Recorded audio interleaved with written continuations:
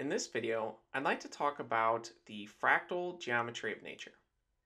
And a fractal is essentially a self-similar object, or it's an object that has fractional dimension. And remember that with dimension, we have a line which we can consider as a one-dimensional object. We have a square or something on the plane which has two dimensions, and something in space like a cube is three-dimensional.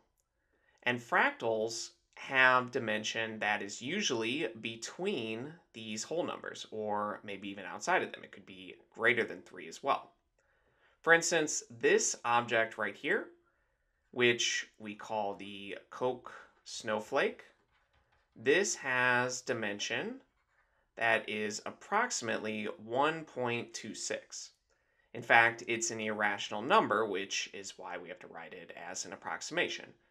But for all of these objects and all of these examples, this video is really just to give an overview on the general idea of fractals. And in later videos, we will explore each of these in greater depth.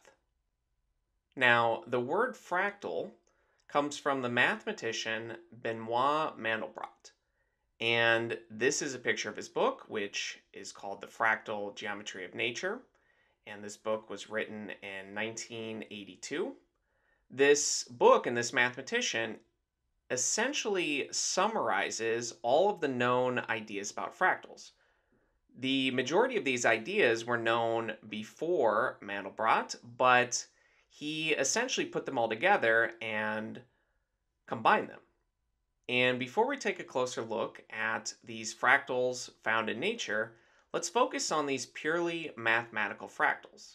So each of these three examples, these are created from geometric objects. And let's specifically look at this Koch snowflake. This is created from an equilateral triangle.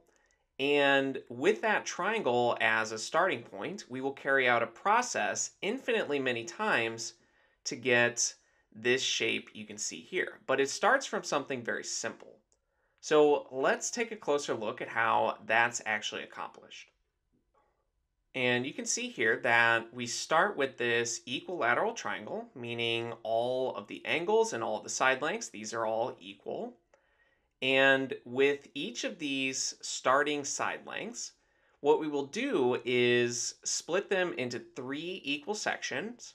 And in the middle section, we'll replace it with another equilateral triangle, where the sides of this equilateral triangle are 1/3 of the size of the original side lengths.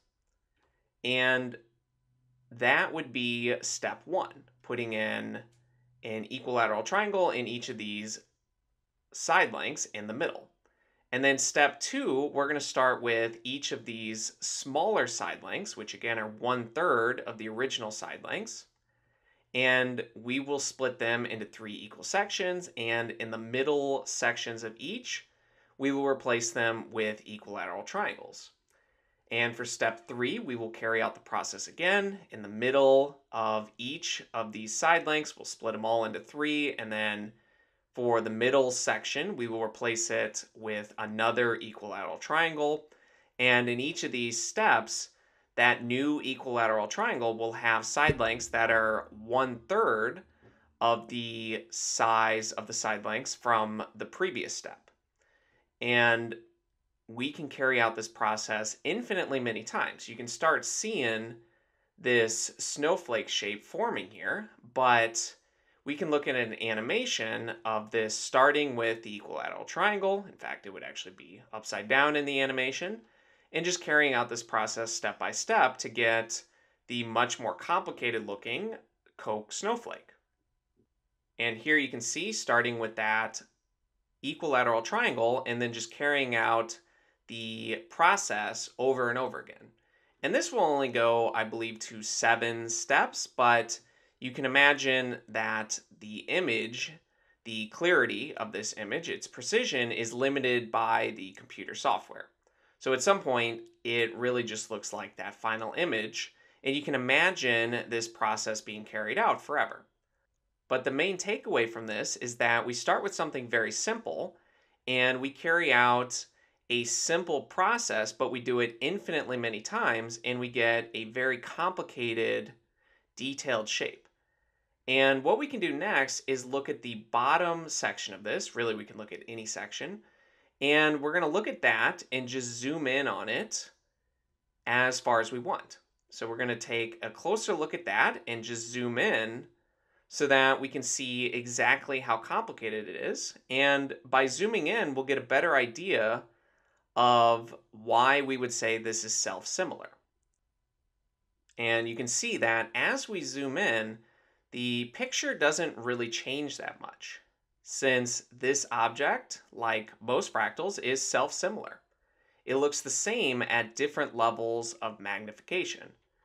And of course, this picture is limited by the software used. If we want a more precise looking picture, we'll just need a better computer program to run this, but we can get a rough idea of what this looks like as we continue to zoom in.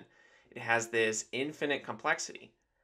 And the amazing thing about this shape is that its perimeter is infinite. If we tried to measure the length around the entire shape, what we'll see is that that perimeter is infinitely long. Assuming we carried out this process infinitely many times, then the perimeter around it, the length around, is infinite.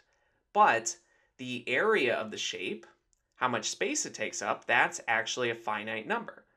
So this is a shape that has infinite perimeter but finite area. And if we go back to our original shapes, these other purely mathematical fractals are created with a similar process. It's a bit different, but it starts with something simple and then repeats the process to infinity. So we'll look at those in later videos, but you can get a rough idea of how they work by just looking at one of them.